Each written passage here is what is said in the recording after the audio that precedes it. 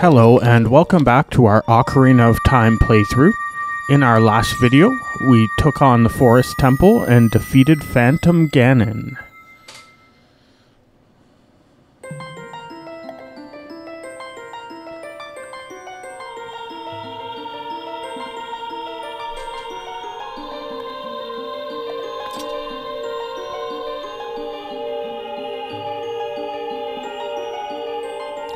Thank you. Because of you, I could awaken as a sage. I am Saria, the sage of the Forest Temple. I always believed that you would come because I know you. No. You don't have to explain it to me. Because it is destiny that you and I cannot live in the same world. I will stay here as the forest sage and help you. Now please take this medallion.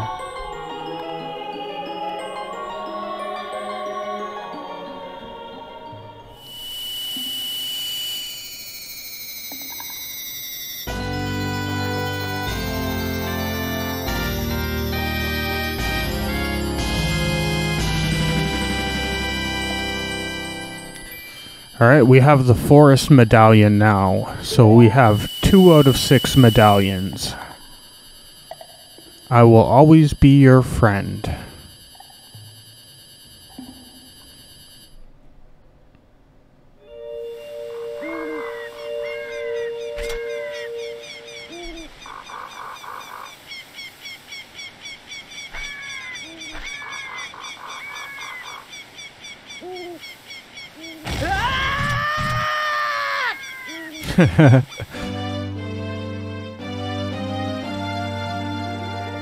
Hi there, I'm the Deku Tree Sprout.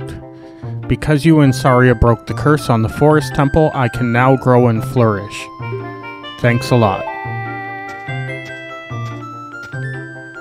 Hey, have you seen your old friends? None of them recognized you with your grown-up body, did they? That's because the Kokiri never grow up. Even after 7 years, they're still kids.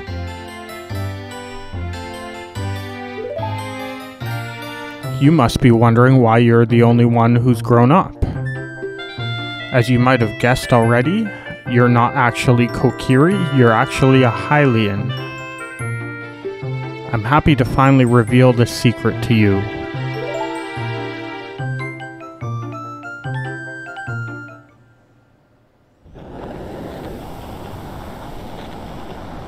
Some time ago, before the King of Hyrule unified the country, there was a fierce war in our world. One day, to escape the fires of the war, the Hylian mother and her baby boy entered the Forbidden Forest. The mother was gravely injured, and her only choice was to entrust her child to the Deku Tree. The Deku Tree could sense that this was a child of destiny whose fate would affect the entire world. After the mother passed away, the baby was raised by the Kokiri, and now finally, I guess we were that baby. You are a Hylian, and you were always bound to leave this forest.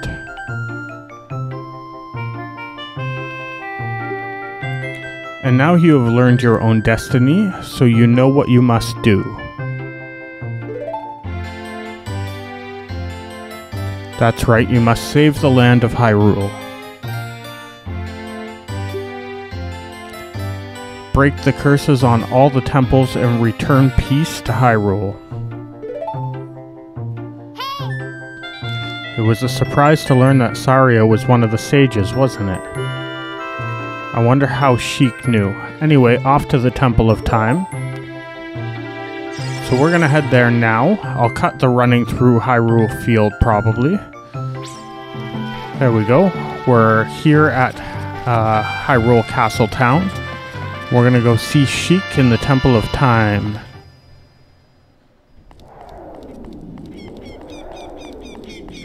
First, we need to avoid some re-deads.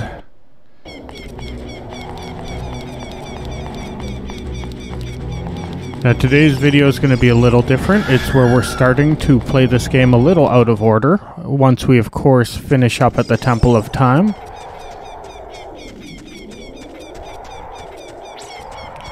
But we want to go here first, just because it'll make things easier later.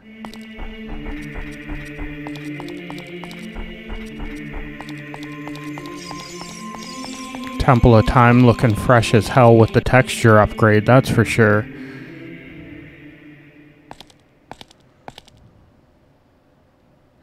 You destroyed the wicked creatures that haunted the temple and awakened the sage, but there are still other sages. In order to awaken the sages, you must become even more powerful and travel over mountains, underwater, and even through time. If you want to return to your original time, return the Master Sword to the pedestal. By doing this, you'll travel back in time 7 years. If you want to challenge the mighty foes you've defeated again, make your way for the bed in your childhood home. In the realm of dreams, you should be able to face them anew. The time will come when you have to return here quickly. I'll teach you this song, the Prelude of Light. So if we play this, it'll return us here automatically.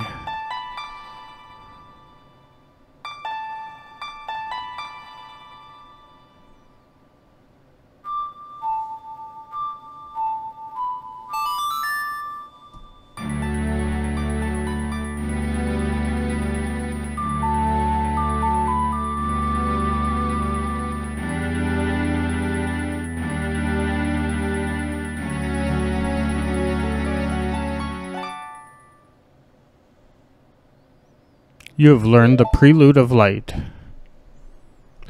As long as you hold the Ocarina of Time and the Master Sword, you hold time itself in your hands. We shall meet again.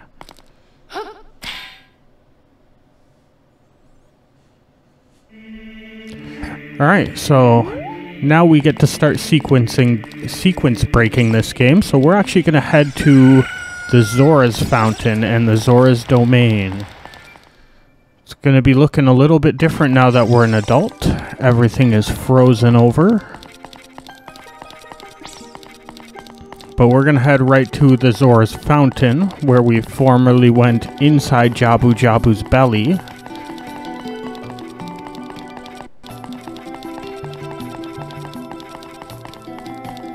Of course, the king of the Zoras is frozen in some sort of red ice.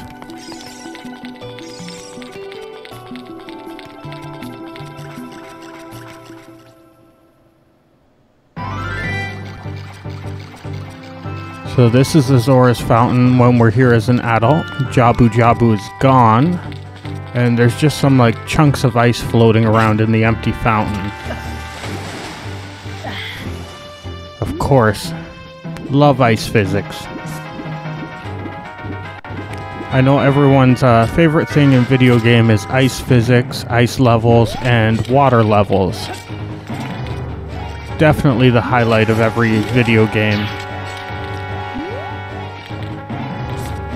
Kind of interesting that there's so many water-themed video games getting made, like Subnautica and Maneater and Abzu. A lot of these like underwater games, you'd think with everything people have learned about water and video games, they'd kind of be more hesitant to make video games like that.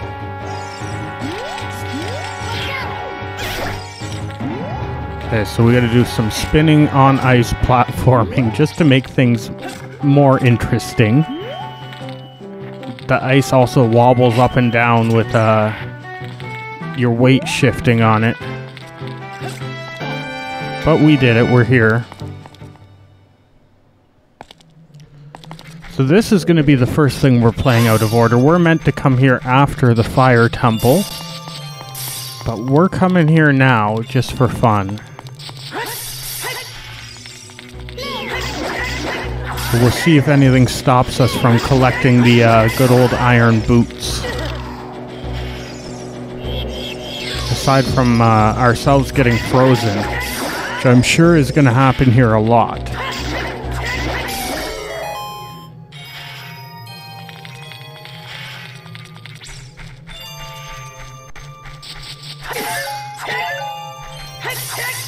So in order to continue on playing these dungeons out of order, we need to acquire both the iron boots and the Zora's tunic. which is kind of my goal for today's video. But we've already collected the Prelude of Light, so we're actually going to be getting a few things in this video.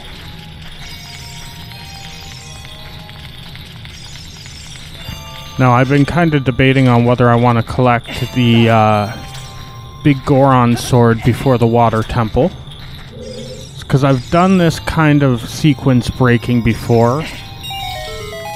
And I know you're at a huge disadvantage going into the water temple without the Megaton hammer. As I've learned in the past, it makes one specific battle quite difficult. Not having both the magic upgrade and the Megaton hammer that we would have collected in the fire temple. Now that can be a little bit fixed if we collect Big Goron's sword, which would also, I think, require us collecting Epona, but I haven't decided if I'm going to do that before the water temple or not. It's not required, it just makes things easier.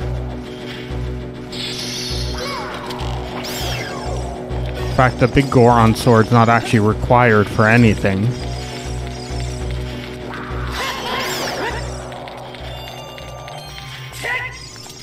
It may actually be possible to beat the game without Epona. I've never really tried, but the big thing that I think Epona unlocks is jumping over that bridge in Gerudo Valley, but I think you can get across that with the long shot. So it may be possible to get through the game without Epona. I've just never really looked into it. I've always just collected the horse because it makes getting around faster.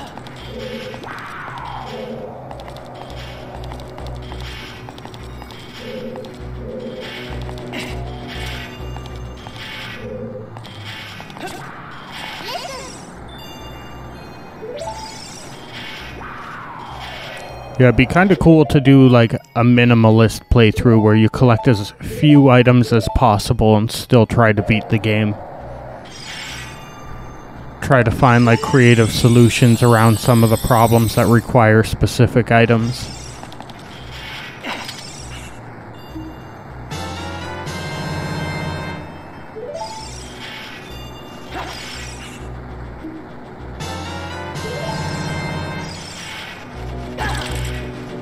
Of course, we have to get frozen again.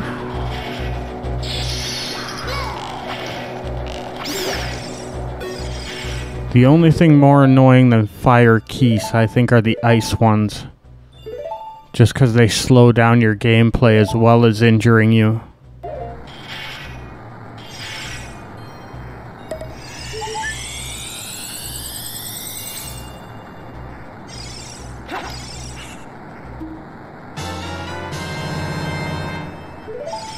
Collecting as much blue fire as we can. Because I think in total we'll end up needing about 5. We can only hold 3, but we'll come back and collect 2 more later. You only really need 3 to complete the dungeon here. But I would like 2 more to thaw out King Zora and probably the shop in the Zora's domain. So this is the first one we're going to need. So the blue fire will actually melt the red ice.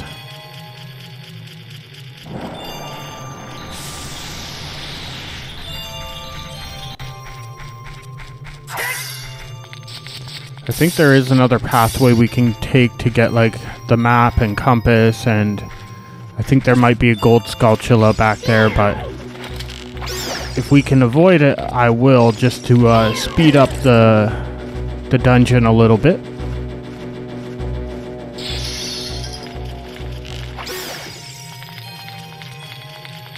Okay, there's one more of them. I'm going to get them before we end up getting frozen again.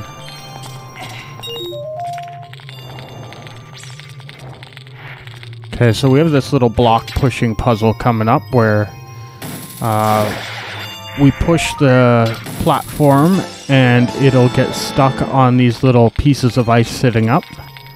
And we can use that to navigate around the room and collect all these silver rupees to unlock the door.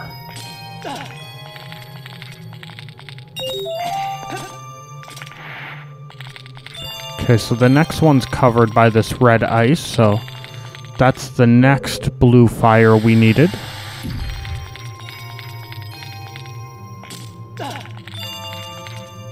If we only had one bottle, we'd be heading back to that previous room to collect more fire right now.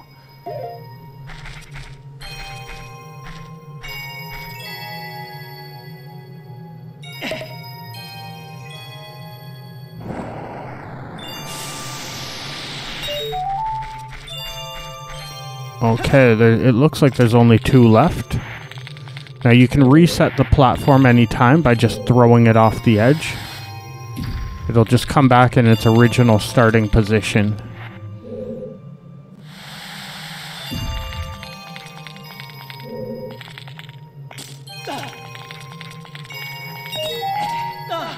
Okay, let's go get that last one and then the door should open for us.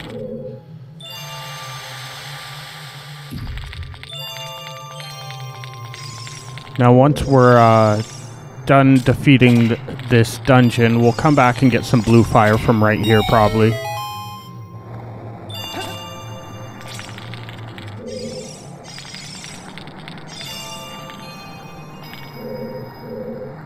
This room just seems easier than backtracking to where we got the blue fire originally.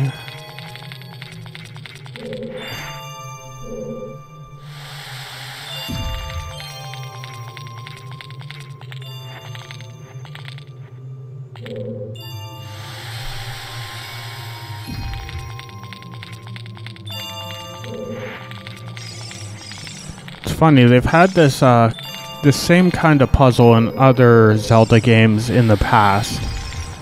I know there's one very similar to this in I think it's the Minish Cap. I think it might be like the Temple of Droplets or something, where there's the ice and you have to push a platform between these ice blocks in the right order to climb places. Seems like the same kind of puzzle, actually. Of course, Ocarina of Time would have come out first, so maybe they copied it from this, unless it was also in A Link to the Past. It's been a long time since I've played something like A Link to the Past, so I can't remember if they did it first.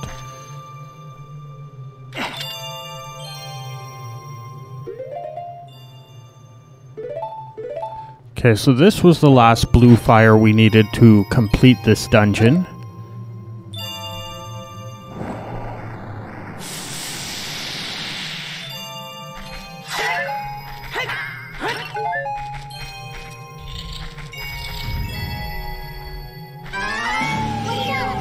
Now this boss fight has kind of always felt a little undercooked. It's just a regular wolf fight. Normal wolfos. It's white, so it looks different from all the others, but it fights and has the same health as all the other ones we fight. I think you're actually meant to use the iron boots in that water behind the chest to get out of here.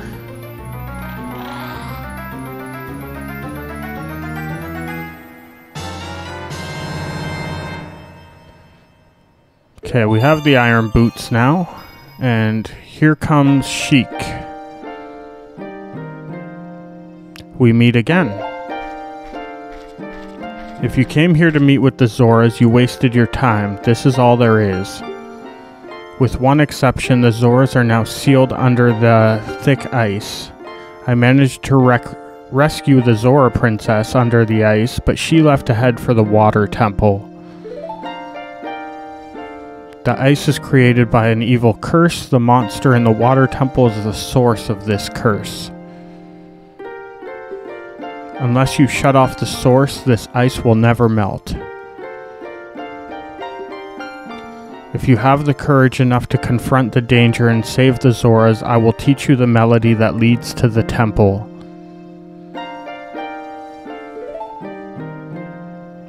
Time passes, people move, like a river's flow, it never ends. A childish mind will turn to noble ambition. Young love will become deep affection. The clear water's surface reflects growth. Now listen to the serenade of water to reflect upon yourself.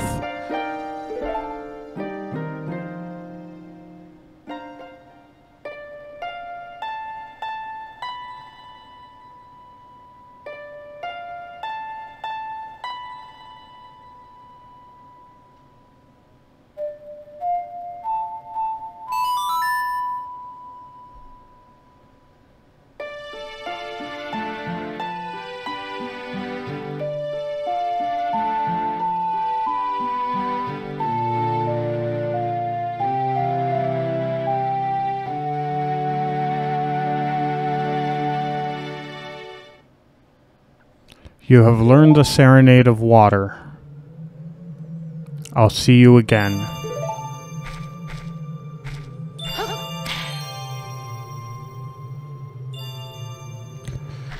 Alright, so we could go out with the iron boots behind that chest, but I want to collect some more blue fire so we can thaw out the king of Zoras.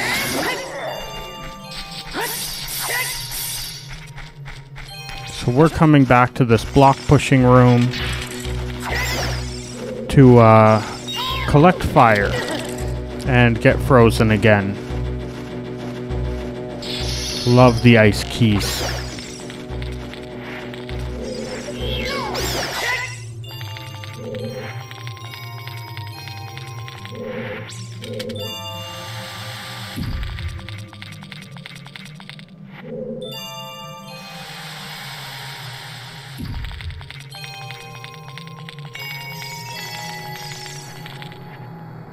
I don't know if I can make the jump from there, so we're going to push forward a little bit more.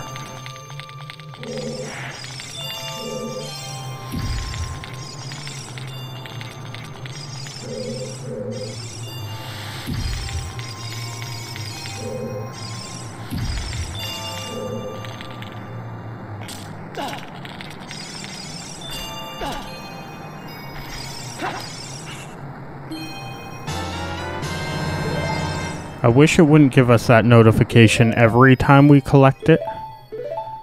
Most items it'll do that the first time you get an item, but for some reason the blue fire does that every time we collect it. I'm not really sure why. Okay, so I'm just going back out the way we came in.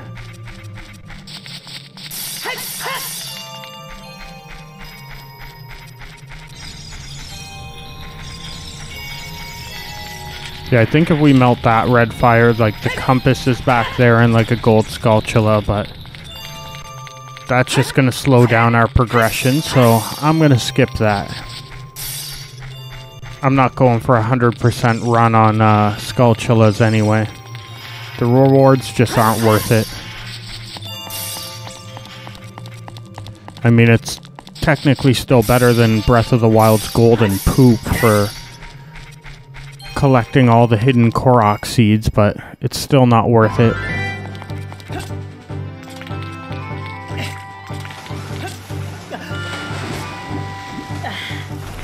Alright, let's just swim for it. I'm not going to bother climbing back up to platform our way back.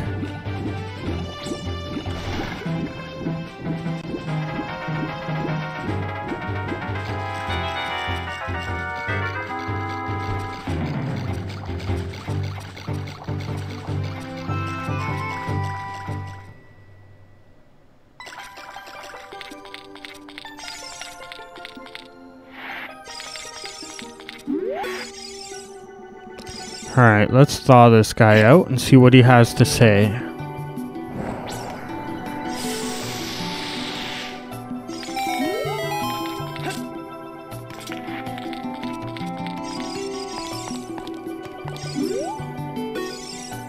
Oh, I've come back to life.